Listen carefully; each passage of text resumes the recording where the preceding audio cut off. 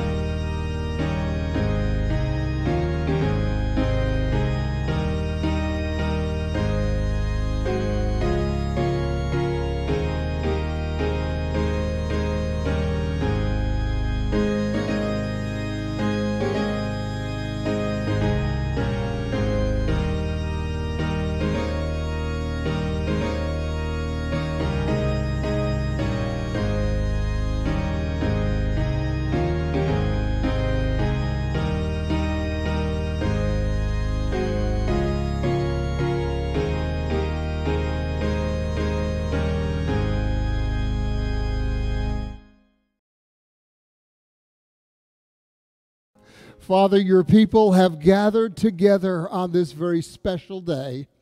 We have gathered to worship you.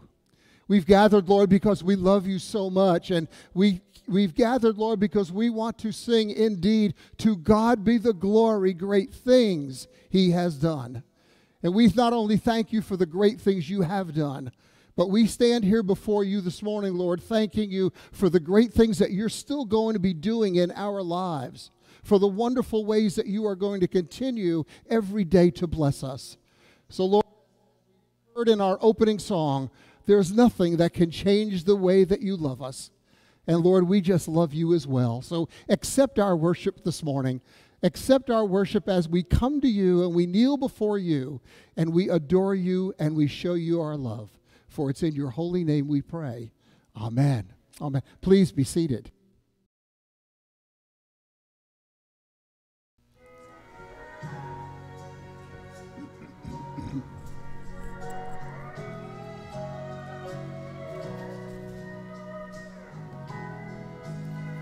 Consider the lilies, they don't toil nor spin, and there's not a kinglet more splendor than them. Consider the sparrow, they don't plant nor sow, but they're fed by the master who watches them grow. We have a heavenly Father above, with eyes full of wonder and a heart full of love.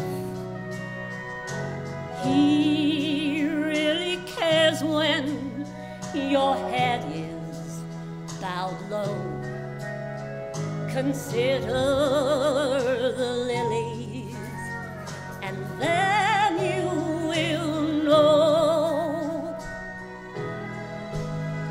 May I introduce you to a friend of mine who hangs out the stars, tells the sun when to shine, and kisses the flowers each morning with dew. Oh, but he's not too busy to care about you. We have a heavenly Father above, oh, with eyes full of mercy and a heart full of love. He really cares when your head is bowed low. Oh, consider the lilies, and then you will know. Consider the lilies, and then you will know.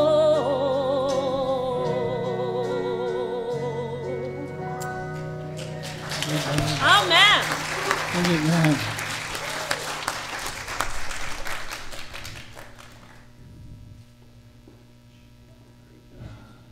I've decided that when she goes on the road, I'm going to be her manager. That's pretty amazing. Pretty amazing. One of the things that we do on Sunday morning is we bring our tithes and offerings to God. It's easy to write a check and send it to the church. That's easy. But we do it during our worship service because it's an act of praise. And obviously, because of all the COVID restrictions, we're not able to do it like we're used to. But we do have an offering plate on the right side in the foyer as you go out. And if you would like to leave tithes or offerings there for God, we would encourage you to do that as you leave. We thank you for your support and for giving to God through our church. As I've said before, throughout all of this COVID issues, we have been able to maintain the ministry commitments that we have made. And we have ministry commitments literally around the world. And we have been able to meet them because of you, because you have been willing to give to God. And so thank you for that. We just want to acknowledge that and to remind you that the plate is in the right as you go out, and you can leave them there. Okay, well, let's take a few moments and center our hearts and our minds on joining together in prayer to our God. Almighty God, as we gather on this beautiful homecoming Sunday, we thank you, Lord, that your light shines not only in each of our lives every day, but your light is also shining throughout the entire world. In a universe of twinkling stars and of fireflies' glow, and even in the beautiful luminescence of the river and the bay, all of nature invites us to every day enjoy you and the peace of your presence with us. Lord, we thank you for all those who have gathered here for worship this morning. Some folks live close by, and others may have traveled for a ways to be here, but to enjoy this day of homecoming. And we thank you, Lord, for bringing us together as one family this morning. And we thank you that no matter where we may live, whether near or far, we are still one family in you, the family of Christ. So we thank you for this time of worship this morning, and especially in a little while when we come to your table of Holy Communion, because we know that indeed you will meet us and that your presence will certainly calm our spirits.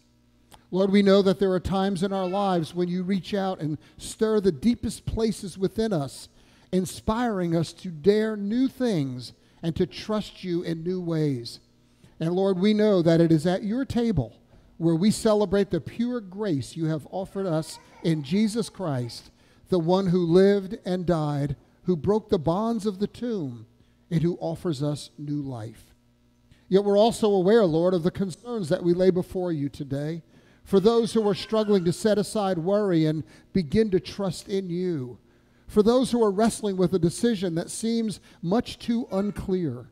For the ones who may be reaching the end of life and who need reconciliation with you and with those they love.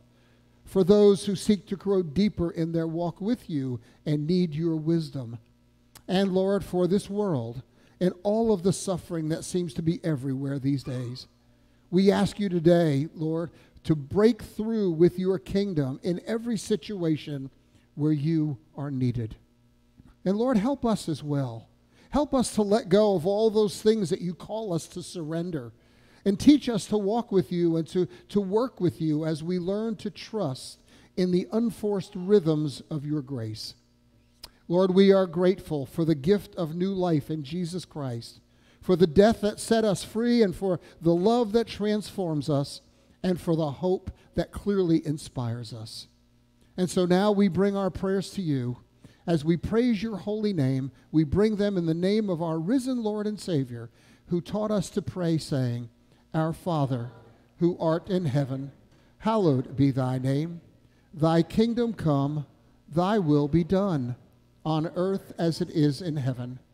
Give us this day our daily bread, and forgive us our trespasses, as we forgive those who trespass against us. And lead us not into temptation, but deliver us from evil. For thine is the kingdom, and the power, and the glory forever. Amen. Amen. And now we have a video from the West Coast College Choir. And this song is awesome. Listen to the words. It's called The Blood.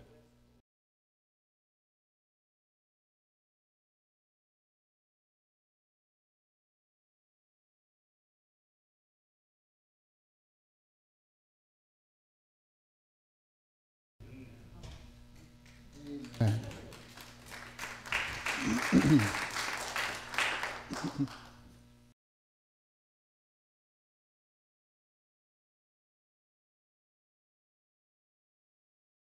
Well, our scripture comes today from Romans chapter 8, verses 1 through 4, and then verses 28 through 30. So let's hear the word of God. Therefore, there is now no condemnation in those who are in Christ Jesus, because through Christ Jesus, the law of the Spirit who gives life has set you free from the law of sin and death. For what the law was powerless to do because it was weakened by the flesh, God did by sending his own Son in the likeness of sinful flesh to be a sin offering. And so he condemned sin in the flesh in order that the righteous requirements of the law might be fully met in us, who do not live according to the flesh, but according to the Spirit. And we know that in all things God works for the good of those who love him, who have been called according to his purpose. For those God foreknew, he also predestined to be conformed to the image of his Son, that he might be the firstborn among many brothers and sisters.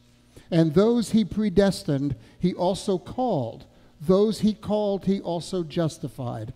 And those he justified, he also glorified. This is the word of God for the people of God. Thanks be to God. Amen.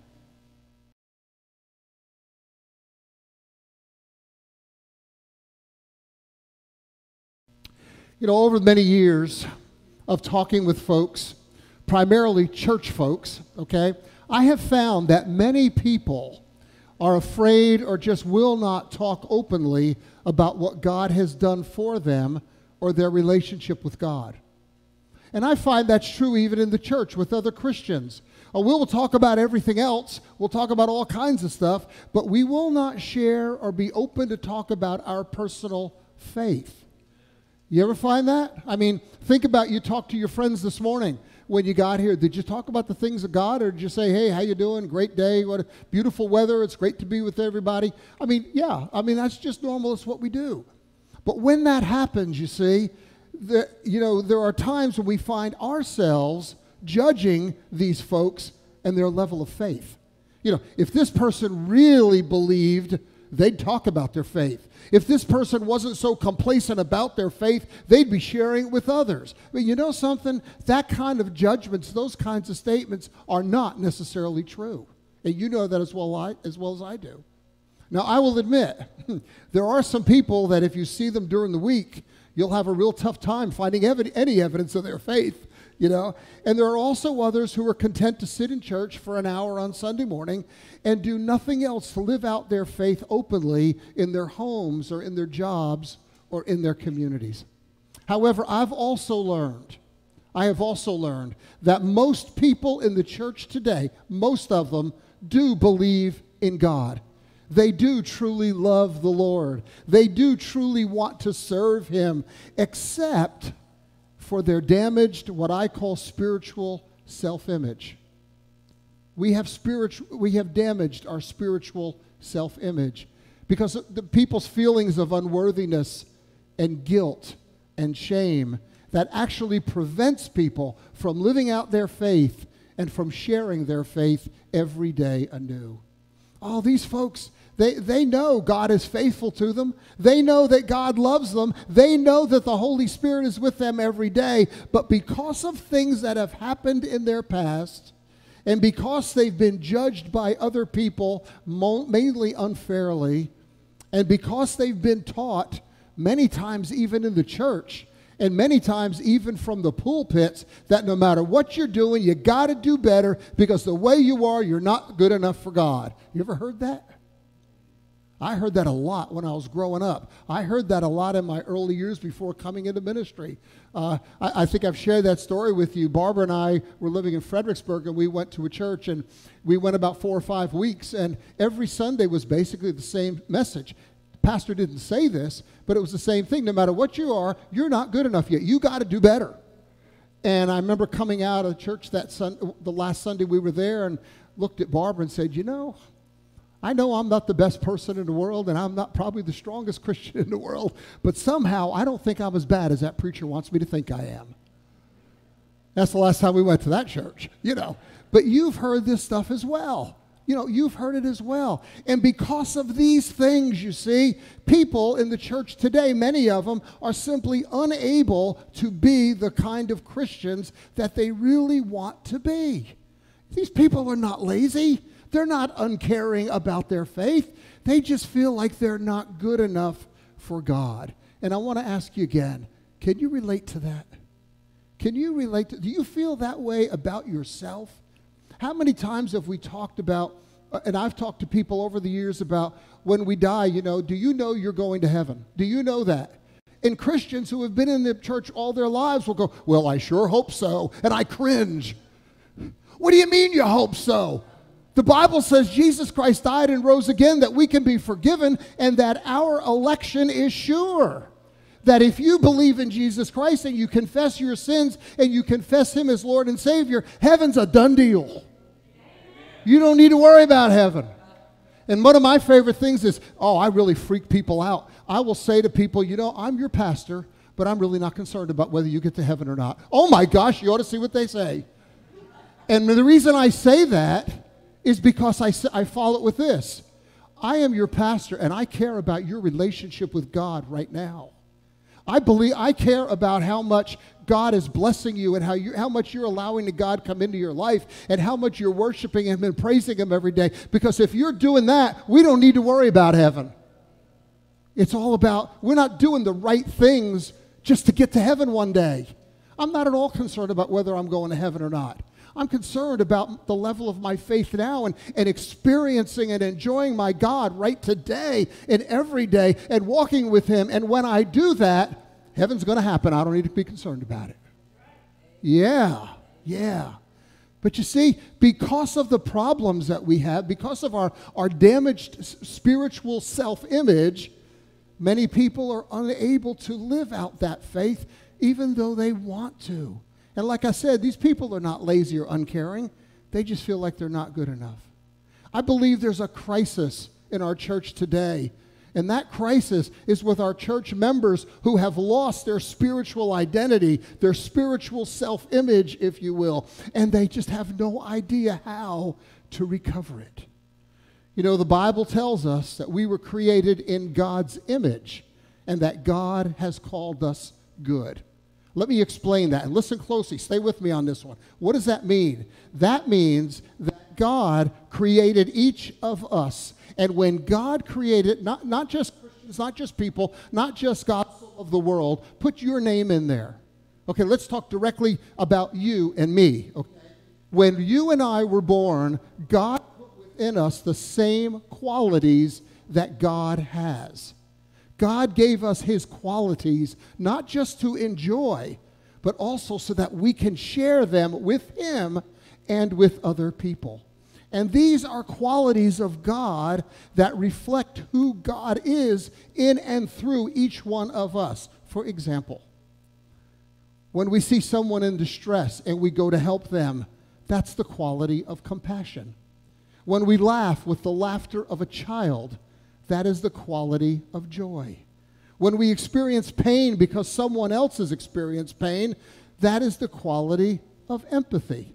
Now, there are many non-believers who, when they experience these qualities in their own lives, they think they're just being nice people and they're being good people. And they are, but it's actually God who has planted these qualities inside every single person. It is God working through us as Christians and even non-believers. God is working through us to reach out to other people with the love of God. And like I said, there are many people today who don't even realize that God is messing around in their lives and that God is empowering them to be his hands and feet, even if they may not acknowledge. Well, we talked about King Cyrus last week, right?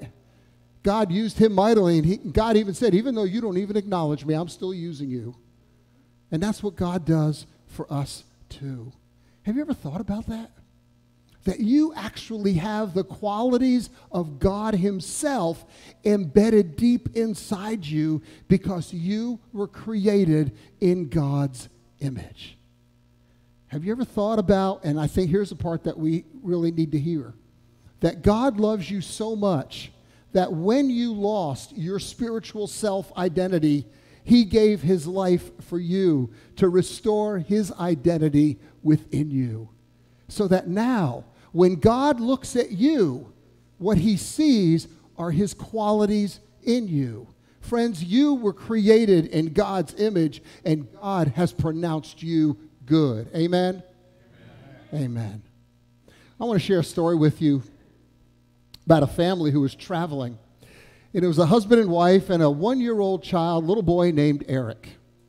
And around noon on the highway, they got off the interstate and they stopped at a diner in a small town. And while they were looking over the menu, the parents heard Eric squealing with glee from a high chair.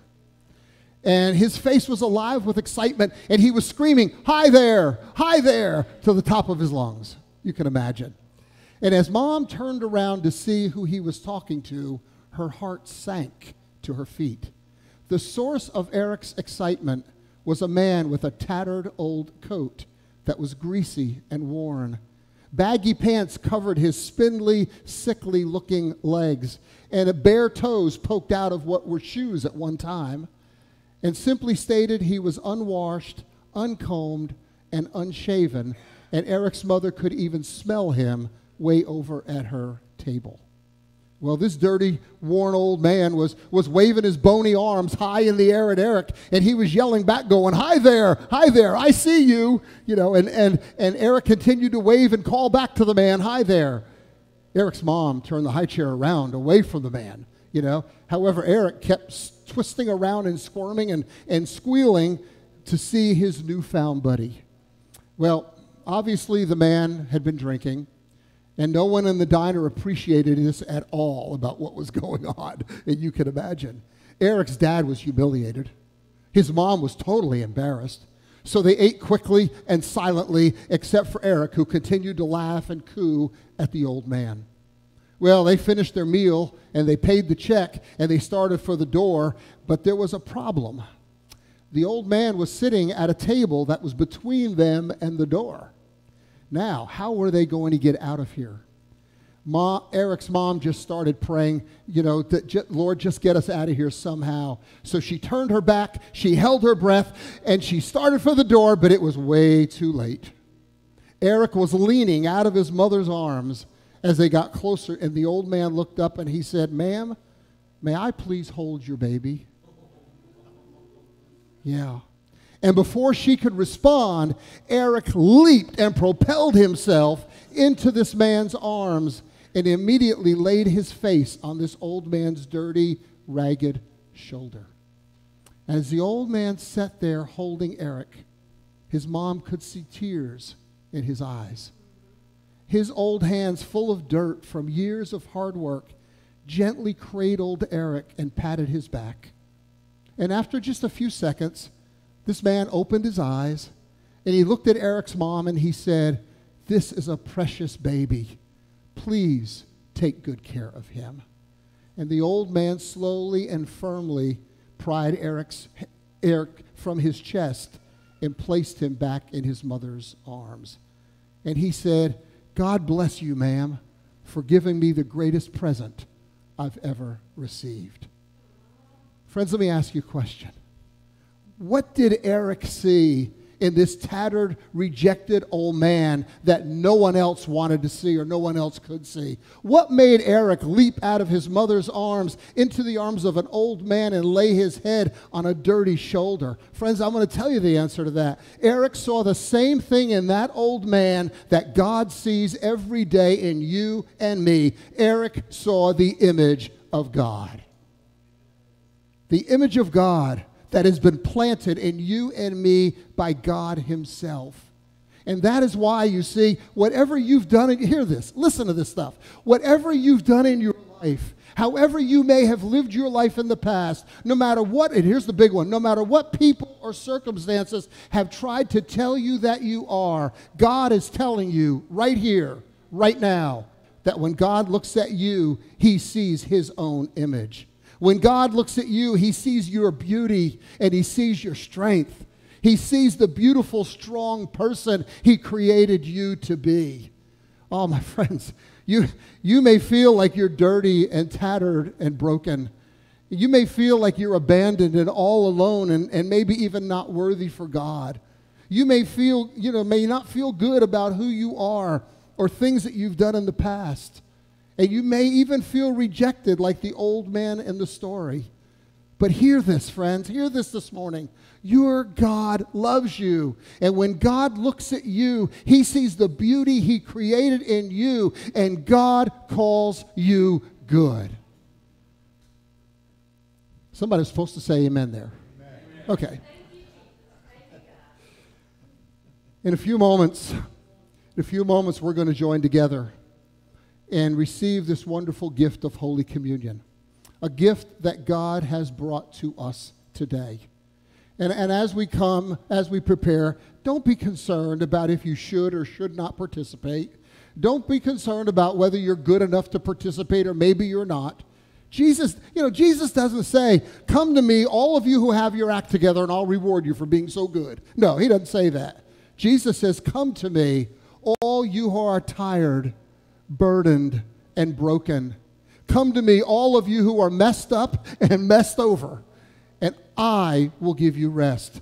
I will restore you. I will make you whole again."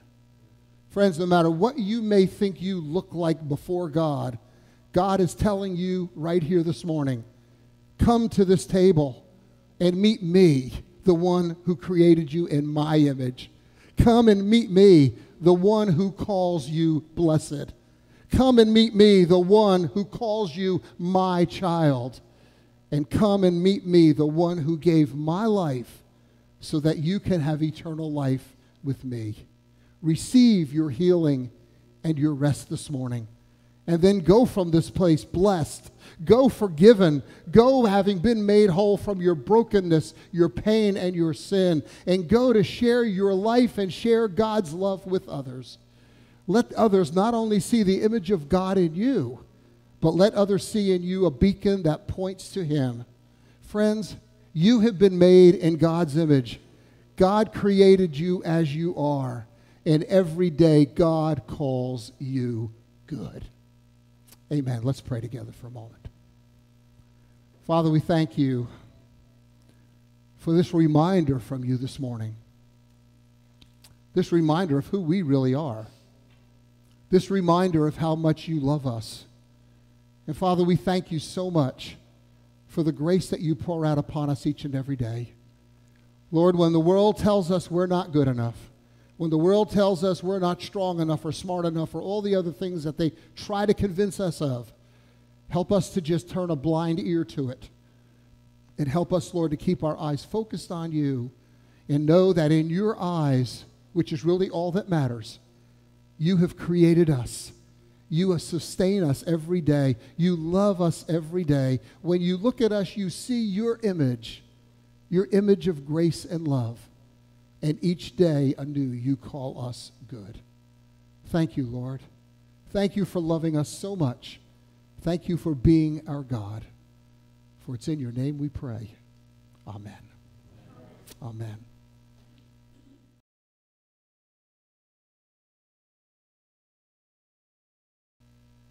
Before we receive this gift of communion, I'm going to ask, has anyone not received the little communion cup? Does anyone not have it? And we'll get it to you real quick. No? Good, good. Gus, you did a good job getting it out to everyone. What can I say about what God has spoken to us about this morning? I mean, what else needs to be said? I mean, it's amazing when God reaches down to us. And I don't know about you, but I'm a little hard-headed. And sometimes I think, God, oh, have I got your attention now? You know, but you need to hear me. You need to listen to what I'm saying to you. Don't listen to everything that the world is saying. The world has got a lot of crazy stuff going on right now. Don't listen to all that. Stay above it. Stay close to me. Keep your eyes focused on me every single day, no matter what's going on around you. I will never steer you wrong. He never has, and he never will. What does the Bible say? He's the same yesterday, today, and forever. Pretty simple stuff. You don't have to be a rocket scientist to understand this, you know. We can all understand. It's simply that God loves you and me. And when we come to this table, we're not going to physically come to the table today because of the COVID restrictions and everything. But when we come to this time of Holy Communion is not about us. Some churches say, you know, like our Roman Catholic friends, they say that you need to confess your sins to the priest or your communion's not available to you. And that's what they believe. And the church I grew up in, unless you were a member of the church, you weren't able to receive. One of the things I love about our United Methodist theology and what we believe is that Holy Communion is not about how good we are or whether we qualify. Holy Communion is totally all about God. God reaching down to his people who he created and who he loves to pour out his grace upon them and to show them his love. And our role is simply to respond to God's love by receiving this gift of bread and this wine. That's the way it works. It's not about how good we are, because frankly, I'm not good enough. I'm not worthy to receive Holy Communion. I'm not. I'm a sinner. I'm a sinner saved by grace, just as you are. But because of his death and resurrection, he has made us worthy. In spite of ourselves, he's made us worthy. And that's why we can come to this table and we can receive this gift from God, and we can receive his grace poured out upon us. And we can know that we are loved, cherished children of God himself. Now, one thing I want to say before we partake of communion if you're not a member of this church or of any church, and I've had people do this, they're wondering, can I do this or not? Can I participate? I don't know how they do it here, that kind of thing. I just want to clear that up real quick. As we've been saying, God is not concerned about whether you're a church member or not right now. There's only one thing that matters. Did God create you? Does God love you? Does God want to pour his grace out upon you? Yes, he does. So if you have any hesitation about whether you're allowed to come or whether you should come, the very simple answer is yes, please. Please come to this table. Enjoy God's grace during this time, and let it be a time of renewal and refreshment for you as well.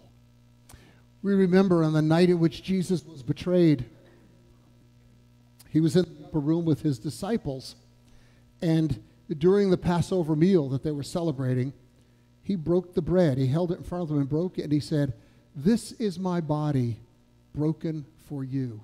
My body broken for you. And when the meal was over, the way they celebrated then, everybody didn't have their own cup. They had a common cup with the wine, and the host would pass it. And so Jesus picked up the wine, and instead of just simply passing it, he blessed it. And he said to them, as he says to us, "This is my blood, the blood of the new covenant. Come and receive this, all of you. Receive this gift of forgiveness and healing and grace. And continue to receive it as often as you can until my Father returns and we dine together at his holy table." The bread, the cup, gifts from God to you and me, gifts of blessing and gifts of grace. Let's pray together for a moment. Father, we thank you so much for the opportunity that we have to answer your call and come to this holy table and meet you.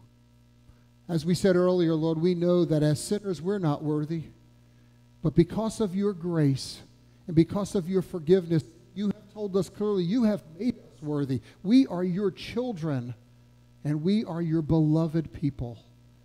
And so, Father, we thank you for this wonderful, wonderful gift this morning, this gift of love, this gift of grace being poured out upon us from you as we come to this table.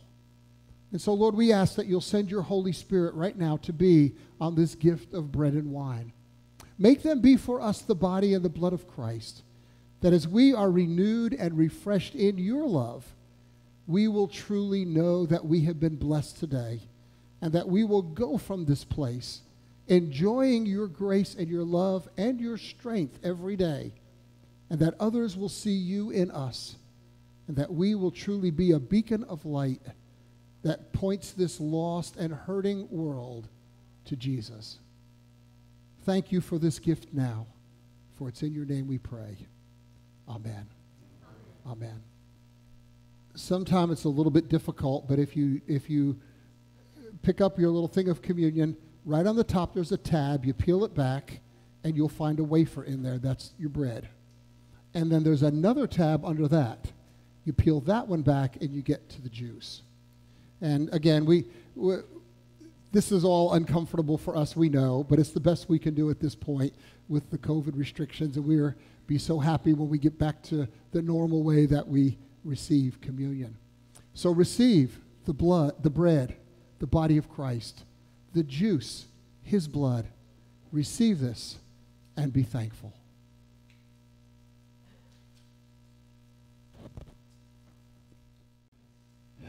And all God's people said, amen. Amen.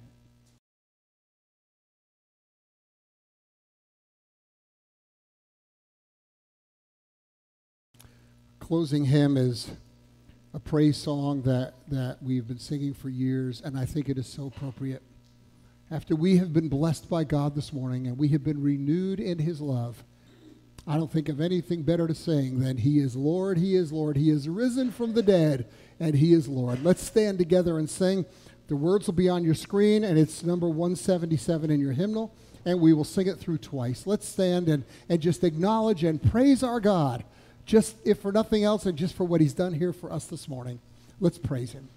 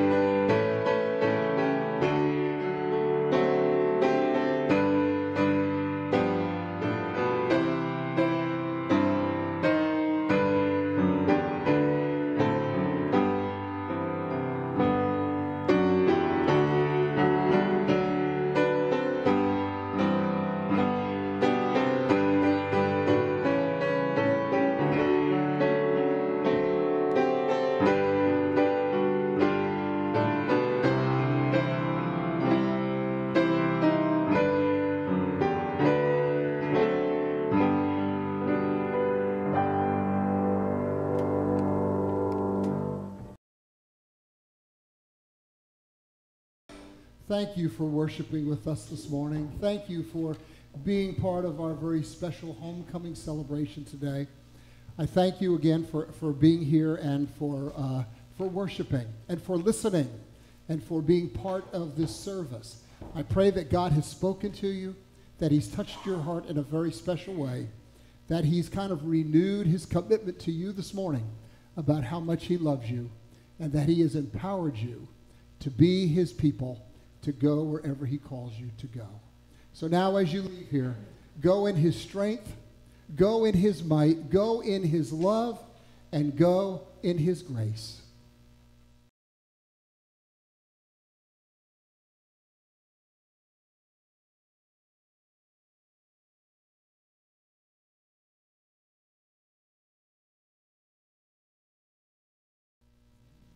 My friends, in the name of the Father, the Son, and the Holy Spirit, go in peace.